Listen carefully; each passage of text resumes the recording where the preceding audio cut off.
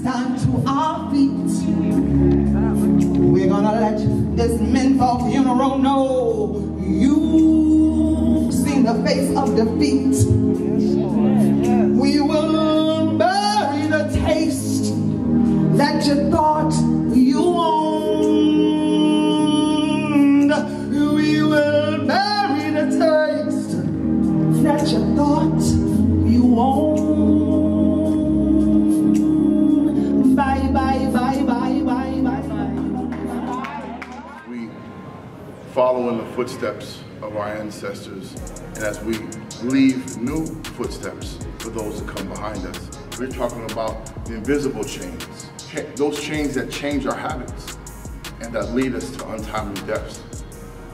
For centuries, our ancestors were forced to labor in hot sun under ungodly conditions. And now today, those descendants are still in bondage and are still in chains because of the addictive attributes to nicotine. And so today, as we send menthol away, and we understand that that is a systematic way to kill us, to speed our deaths, to hurry us to our graves. And the worst part of it is that we spent money to do it. That we sacrificed the money that we could have put towards our family's education, well-being, and enjoyment, and we put it towards an addictive slave master. The tobacco industry, they're very clever. We could never spend as much money as they spend on advertisement to fight the problem. Educate yourself that menthol cigarettes, when you start to smoke, it might feel better, but it's definitely not better. There's no safe levels of smoking anything. He done seen some things in these things that took away from our community. I said, he done seen some things that done took away from some strong folks from our community. So I dare you to put your hands out. We are defeating you.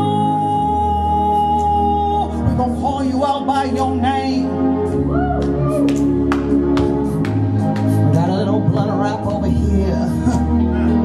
We got a little Dutch over here.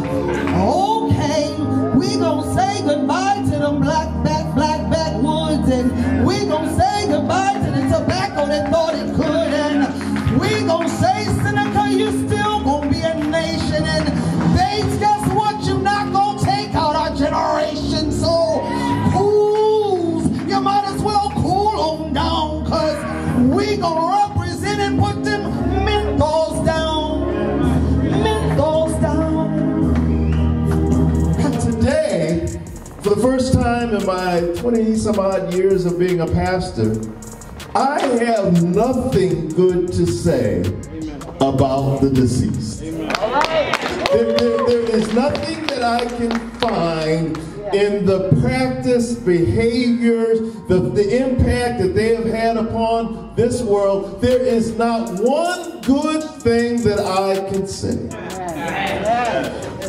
So in our saying goodbye to menthol, usually we, as a Christian pastor, I talk about returns and resurrections.